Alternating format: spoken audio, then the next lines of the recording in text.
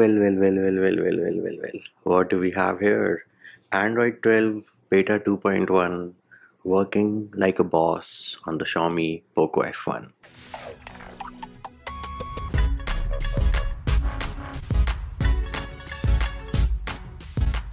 What's up peeps, Munchie here, back with another video, and guess what? We have Android 12 Beta 2.1 Security Patch June 2021 Kernel Genos. So yes, thanks to Adil for bringing us another great build. This is how it comes out of the box. You do have Pixel Launcher, new UI in the building, select working like a boss, screenshot in the building as well, no issues. This is how your recents are going to look like. And if you press and hold on any application in the recent, the option you get is app info, split screen and pause app. But as you can see, the options are now smaller and they do look more elegant. Next up, let us have a look at the volume panel. So here it is. This is how your new volume panel in Android 12 looks like. You want to have a look at the quick settings also.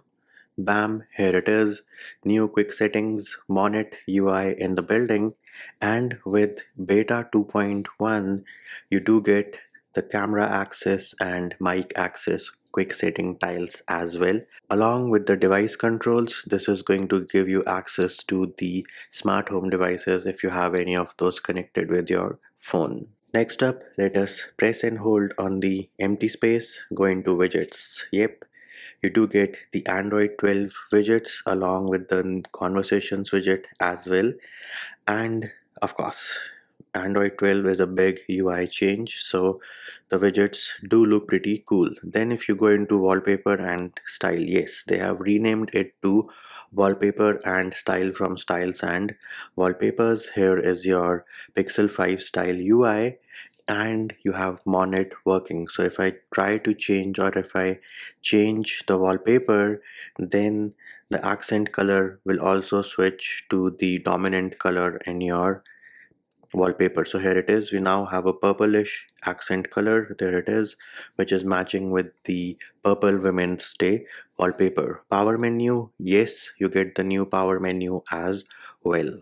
And another change you might notice is that you no longer have something called Wi-Fi, because internet can be anything, right? So you have the name internet over here, and of course you do have your brightness slider and the edit button, the settings and the power menu can be accessed from the quick settings as well. Your notifications of course are going to show up over there. And another thing, let me go to the files application and try to play a piece of music. So here it is, live caption of course is working, but the thing you will notice is that the quick settings media player is now a bit smaller. So in my opinion, it does look a bit more elegant. Next up, moving over to the lock screen. Of course, double tap to wake in the building, working without any issues. The media player notification here is also smaller and only if I can dismiss it, there it is. Once you dismiss it, you do get the new clock as well.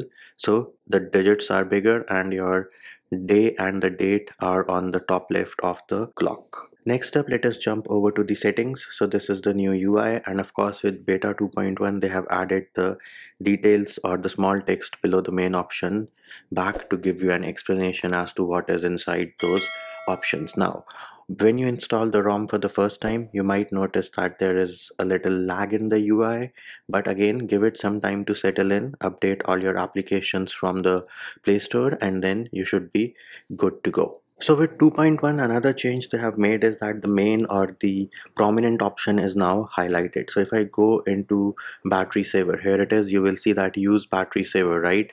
This option is highlighted, has a bigger toggle. Similarly, if I go into the developer options, so system and developer options, the main option is like highlighted, accent color is the Monet UI or that from the wallpaper, and the toggle is also bigger. Then of course with Android 12, other than the new UI, Google is also pushing towards your privacy. So if you go into privacy, you do have a privacy dashboard. Herein, it will tell you that what has accessed your location, camera, and microphone in the last 24 hours. So this is your dashboard. For me, camera access is there, and you can see used by one app. If I tap on it, it will tell me the application which accessed it. So open camera, and I can also go into manage permissions, and here it is.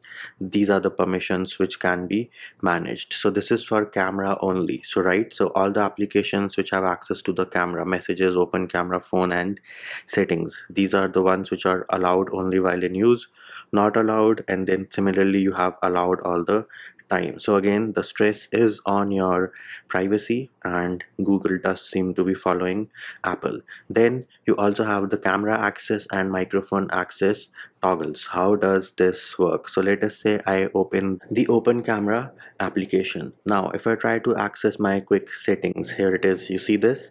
This is telling me that something is using my camera. So this is a notification which you will get in your status bar, and similarly you will have something similar for your mic access as well.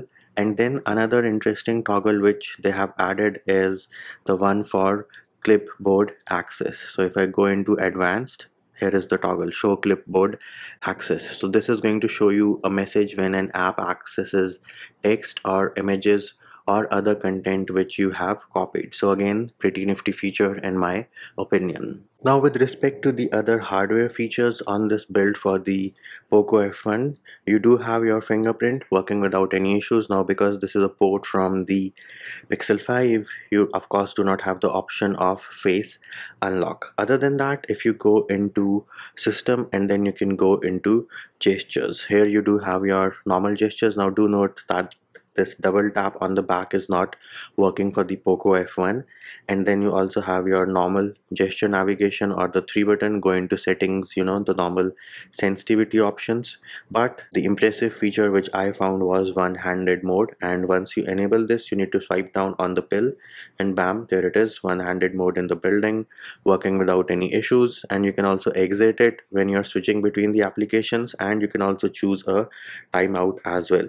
Similarly, you also have your prevent ringing and the power menu option, so hold for assistant in case you want to. And while we are talking about the assistant, let us try to activate the assistant lady. Do note, when you activate it for the first time, it will download some data from the internet, so make sure you do have an active internet connection. And once that is done, are you awake?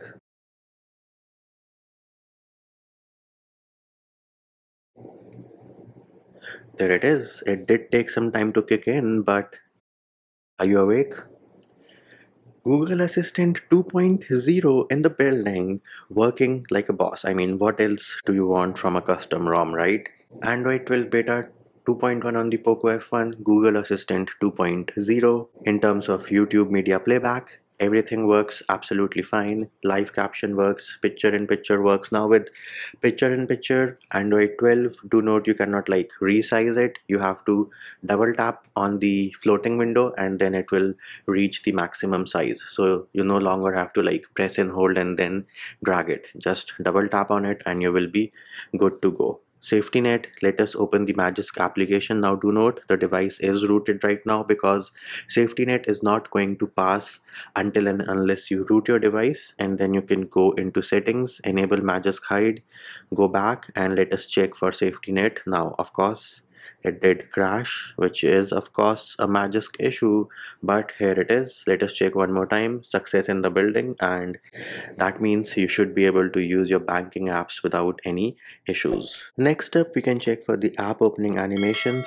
So here it is, app opening animations on your screen right now. As you can see, it is pretty smooth, and of course, as I mentioned earlier, you do need to give it some time to settle down, and once you do that, everything is going to be smooth. Recents again smooth as always, and we can also try to switch between a few applications. There it is, you can see no jitters and no lags in the UI. The next question which I get a lot is this worth a daily driver? So in my opinion, if you want to try out Android 12 on your Poco F1, this is definitely worth a daily driver. Of course, there will be some bugs, some niggles. Do note, the base itself is a beta build. So whatever bugs you have in Android beta 2.1 for the pixels, those bugs will also be present over here. And you might get some other minor issues also, which might be because of the fact that this is something which is not supposed to run on your device. So rather than, complain about it, I would prefer you to be thankful and enjoy your device, enjoy the ROM, have fun with it, and of course, do not, and I repeat, do not forget to read the pinned comment because I do keep on updating it with new findings and stuff. So please read the pinned comment and enjoy the ROM.